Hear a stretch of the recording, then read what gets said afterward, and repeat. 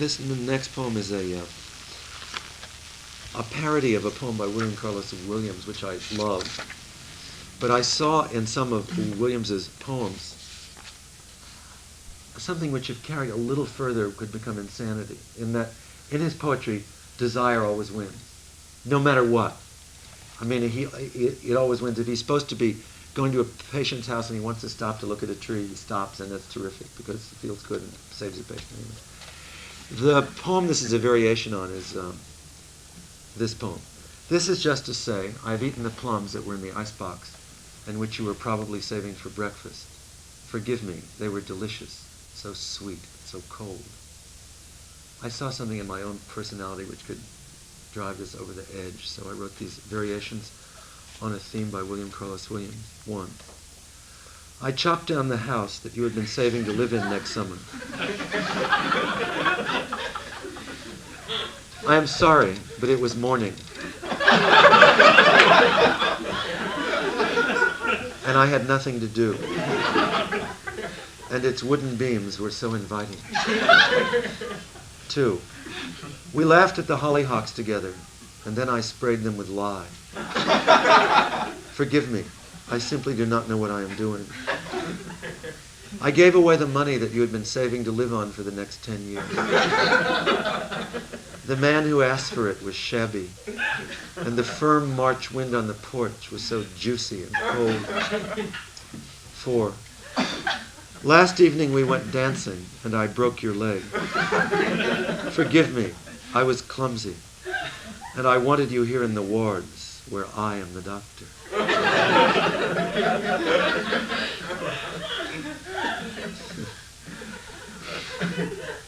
This is the last thing I'll read. It's called The Circus. It's about writing a poem I wrote 14 years ago. I was thinking about what it was like when I wrote that poem and all I thought about it. All the people in here are real.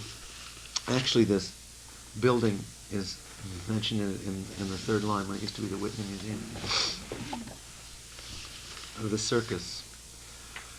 I remember when I wrote The Circus, I was living in Paris, or rather, we were living in Paris, Janice. Frank was alive. The Whitney Museum was still on 8th Street, or was it still something else? Fernand Léger lived in our building. Well, it wasn't really our building, it was the building that we lived in, next to a Grand Guignol troupe who made a lot of noise. So that one day I yelled through a hole in the wall of our apartment, I don't know why there was a hole there, "Shut up!" And the voice came back to me saying something, I don't know what. Once I saw Léger walk out of the building, I think. Stanley Kunitz came to dinner. I wrote The Circus in 2 tries, the first getting most of the first stanza.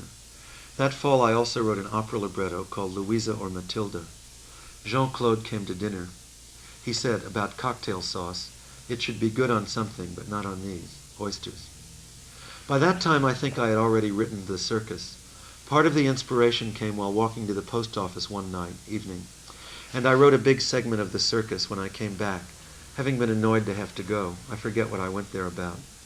You were back in the apartment. What a dump. Actually, we liked it, I think, with your hair and your writing in the pans, moving strummingly about the kitchen, and I wrote The Circus.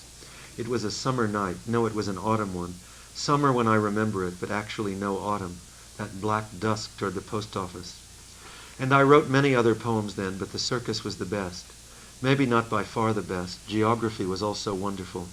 And the airplane Betty poems inspired by you, but The Circus was the best. Sometimes I feel I actually am the person who did this, who wrote that, including that poem, The Circus, but sometimes on the other hand I don't. There are so many factors engaging our attention. At every moment the happiness of others, the health of those we know and our own, and the millions upon millions of people we don't know and their well-being to think about. So it seems strange I found time to write The Circus, and even spent 2 evenings on it, and that I have also the time to remember that I did it, and remember you and me then, and write this poem about it. At the beginning of the circus girls are rushing through the night in the circus wagons, and tulips and other flowers will be picked a long time from now. This poem wants to get off on its own someplace like a painting, not held to a depiction of composing the circus. Noel Lee was in Paris then, but usually out of it, in Germany or Denmark, giving a concert, as part of an endless activity, which was either his career or his happiness, or a combination of both, or neither. I remember his dark eyes looking. He was nervous with me, perhaps, because of our days at Harvard. It is understandable enough to be nervous with anybody. How softly and easily one feels when alone, love of one's friends, when one is commanding the time and space syndrome, if that's the right word, which I doubt. But together, how come one is so nervous? One is not always, but what was I then and what am I now attempting to create, if create is the right word, out of this combination of experience and aloneness? And who are you telling me it is or is not a poem? Not you. Go back with me, though, to those nights I was writing The Circus. Do you like that poem? Have you read it? It is in my book, Thank You, which Grove just reprinted. I wonder how long I'm going to live and what the rest will be like. I mean, the rest of my life. John Cage said to me the other night, "How old are you?" And I told him 46. Since then I've become 47. He said, "Oh, that's a great age, I remember."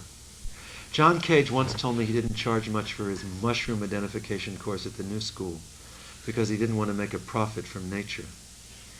He was ahead of his time, I was behind my time, we were both in time. Brilliant, go to the head of the class. And time is a river. It doesn't seem like a river to me, it seems like an unformed plan. Days go by and still nothing is decided about what to do until you know it never will be. And then you say time. But you really don't care much about it anymore. Time means something when you have the major part of yours ahead of you, as I did in Aix-en-Provence. That was 3 years before I wrote The Circus. That year I wrote Bricks and The Great Atlantic Rainway. I felt time surround me like a blanket, endless and soft. I could go to sleep endlessly and wake up and still be in it. But I treasured secretly the part of me that was individually changing. Like Noah Lee, I was interested in my career. And still am. But now it's like a town I don't want to leave. Not a tower I'm climbing, opposed by ferocious enemies. I never mentioned my friends in my poems at the time I wrote The Circus, although they meant almost more than anything to me. Of this now for some time I felt an attenuation, so I'm mentioning them. Maybe this will bring them back to me, not them perhaps, but what I felt about them. John Ashbery, Jane Frolicker, Larry Rivers, Frank O'Hara. Their names alone bring tears to my eyes, as seeing Polly did last night. It is beautiful at any time, but the paradox is leaving it in order to feel it. When you've come back, the sun has declined and the people are merrier, or else they've gone home altogether, and you are left alone. Well, you put up with that.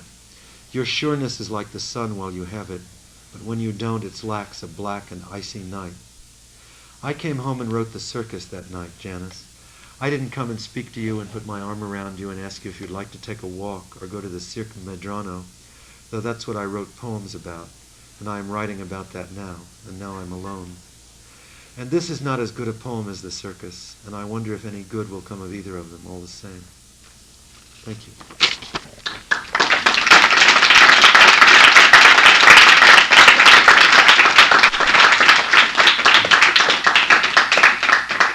You feel like asking me things while I'm sitting here. That's sometimes more interesting than not saying anything or asking me questions while we're drinking. I don't know. What do you usually do? Steve? I don't know if you're up to answering questions or if you want to... Okay. They peter out. Do you know where that dreadful expression comes from? I can remember. All right.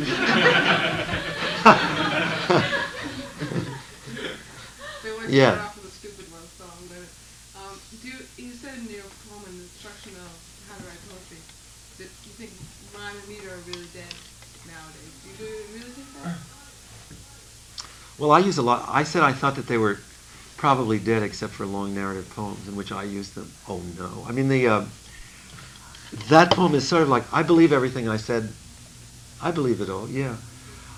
Byron has a very funny passage in Don Juan about aesthetics, and he's sort of saying and he said, really what my aesthetic is, I'll tell you confidentially, is you will write what I damn well please.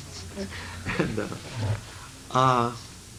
as soon as one makes a statement about art, right, saying that it's impossible to paint a miniature, doesn't that make everybody want to immediately try it? I mean, there's no statement that you can make about art which doesn't make somebody want to try the opposite. So.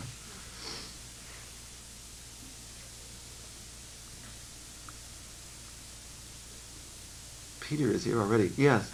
I'm not sure what in contemporary poetry what identifies something as a poem, as opposed to a letter or a part of a diary? Are there any characteristics left or anything that most something of letters and parts of diaries aren't really much fun to read for the fifth time unless you know the person who wrote them. So poetry has to be good to be poetry? Well, it's one of those things. It's like painting has to be good to be art, but in poetry you've only got one word. So one could argue about that in a rather arid way forever. It's really hard to define poetry. It's hard to define art.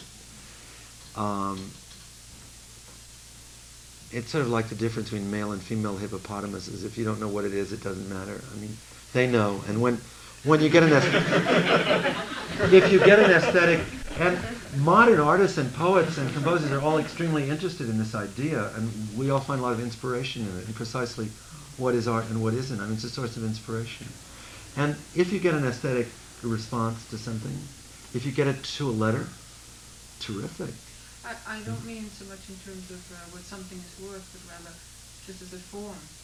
Like a painting, you used to be able to tell a painting from a piece of sculpture, or a poem from a novel, or something like that. Uh-huh.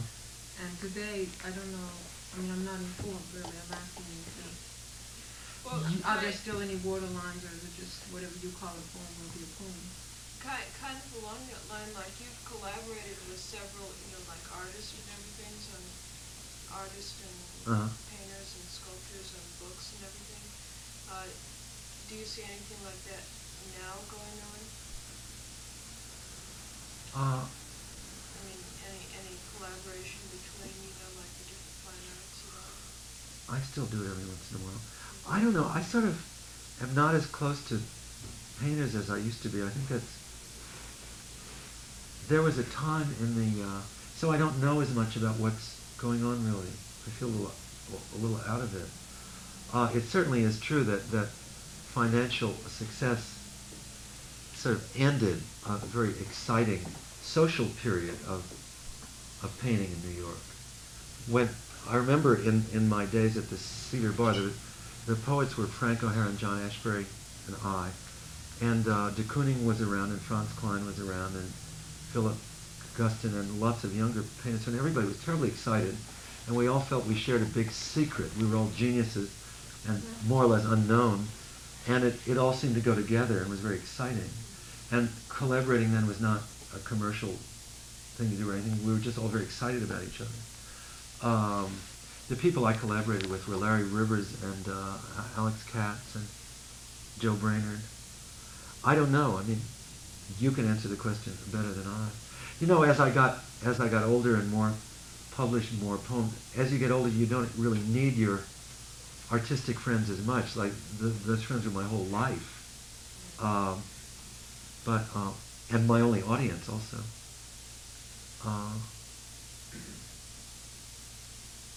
That kind of association usually doesn't remain as intense, at least of a large group of people. There were quite a few of us. Usually doesn't remain as intense when you're 40 years old as it was when you're 25. What kind of younger poets are you interested in now? Are you interested in any younger poets in poetry magazines or anything? Yeah, I like a lot of poets, but I really am not going to tell you which ones I like, because about half of them have been my students and wouldn't like it at all if I didn't like their work. Well, are poets and painters collaborating a lot now or not? I don't think so anymore. Like, I've seen, a couple of the books that were made.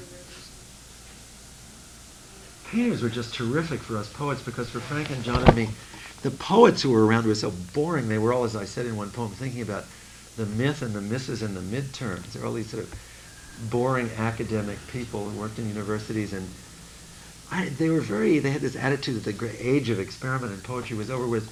Painters, like the abstract expressionist painters, if I may use the term, and we poets were very similar in the sense that the painters were much more like us than any novelists were, or than the academic poets were, because the painters had the attitude, maybe I need a little green there. It's like, maybe you put another line there. It was action.